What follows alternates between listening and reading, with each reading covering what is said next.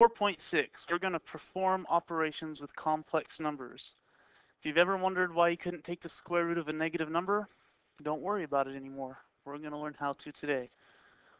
We'll be introducing the idea of an imaginary number. And square root of negative 1 is defined as lowercase I. That means it's an imaginary number. If we end up seeing something like I squared, which we will, that really means square root of negative 1 squared, which really means negative 1. So the first time in our lives, we can now square something and get a negative answer. Before that was impossible. With imaginary numbers, it's possible. So let's see what this looks like. We're going to solve this equation just like we did any other equation in the last lesson. Subtract 11 from both sides, no problem. Divide both sides by 2, no problem. Take the square root of both sides, no problem, kind of. Except we have a negative number inside our square root. All that means is we do the same thing we did if there wasn't a negative number inside the square root, which means we'll say plus or minus 2 square root of 6. Verify that on your own. But because of that negative on the inside of the square root, we put a little I right on the outside of the square root. That's the only difference in today's square root simplifications. So go ahead and try a few of these on your own, or you can do that later. Adding complex numbers, which means a number with an imaginary part, is just as easy as you'd want it to be. We add the real pieces, and we add the imaginary pieces. Same thing works for subtraction. Let's take a look at what I mean. We're told to write the expression as a complex number in standard form. So I see 8 plus 5 is 13. Negative I, positive 4i. That means negative 1 and positive 4 makes 3i. Done. Subtraction works the same. We just have to distribute that minus sign. 7 and negative 3 makes 4. Negative 6 minus a minus, which really makes a plus. So they cancel out. Just left with 4.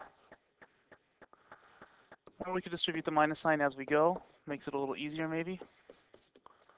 And then combine the real 10 and 6 and the imaginary 7 and 4, negative 7 and 4. So addition and subtraction works pretty nicely. Division and multiplication are a little bit trickier, but don't worry, you don't have to worry about something that hard until at least a couple slides down.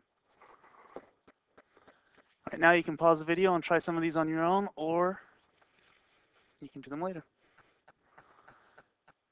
So go ahead and read this problem, pause the video and read it, see if you can figure out what's going on. I'll admit, this one was a little confusing for myself even, but I was able to muddle through it. Hopefully so can you. What I understood in this problem is I've got 3 of these little squiggly lines, which is an inductor, and the way I represent an inductor is that number times I. So that gives me 3i. Next I see this little jaggedy line, which represents a resistor, and the way I represent a resistor is with just using the number. In this case, that's 5. And then I saw these 2 little parallel lines, and that represents a capacitor. And the way we're going to represent a capacitor is with negative that number times I. In this case, negative 4i. It's asking us to find the impedance, and this impedance is the sum of the impedances for the individual components. And the individual components were 3i plus 5 minus 4i. Altogether, it looks like we have negative I plus 5 for our total impedance. I'm not super familiar with the terms here, so I'm not really sure what a resistor, an inductor, and a capacitor is. But even not knowing what those things mean, I'm able to piece together from the chart what numbers I want to add together. Now we're going to multiply. I told you wouldn't have to worry about it for at least a couple slides. Multiplying starts off, multiplying is not too bad. Starts off exactly like you'd want it to. 4i times negative 6, negative 24i.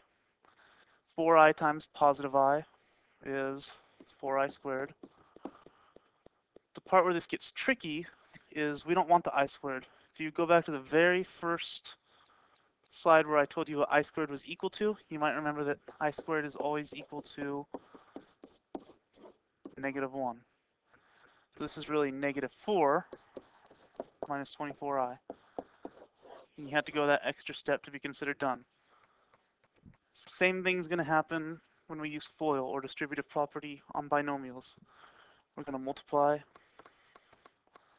multiply, multiply, and multiply. And the only one that really gives us problems is the negative 14i squared. One thing I remember is when I see an I squared, that really just tells me to change the sign. So negative 14i squared is the same thing as positive 14.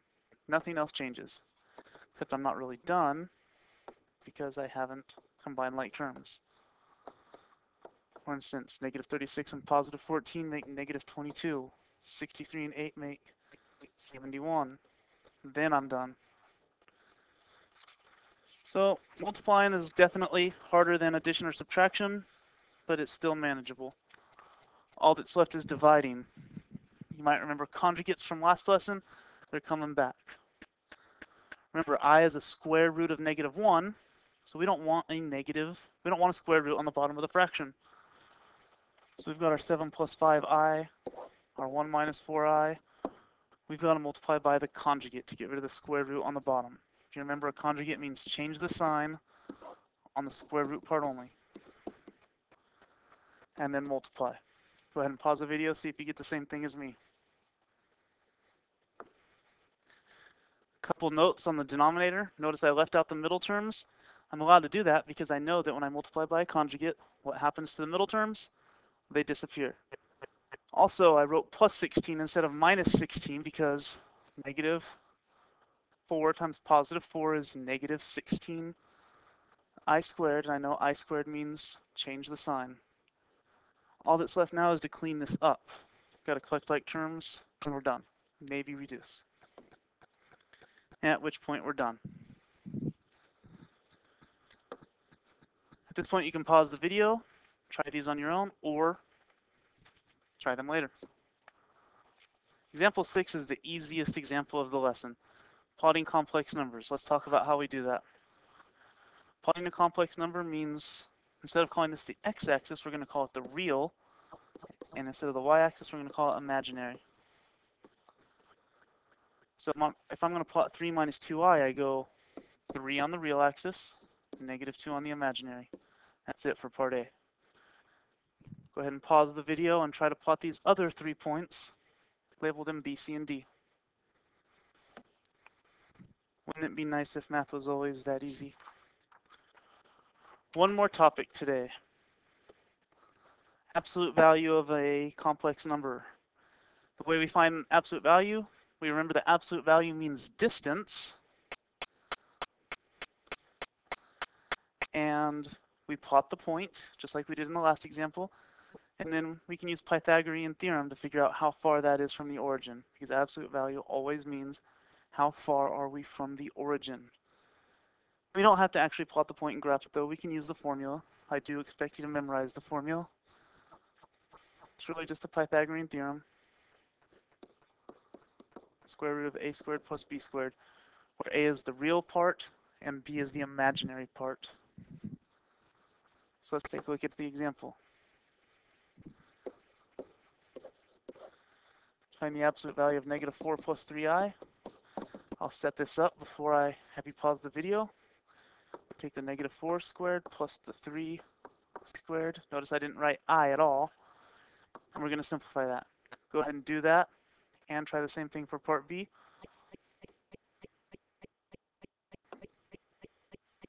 And hopefully you got what I got. You can verify this by plotting the points on a graph and using Pythagorean theorem. At this point, you can pause the video and try these on your own, or you can do that later. Other than that, we are done with this lesson.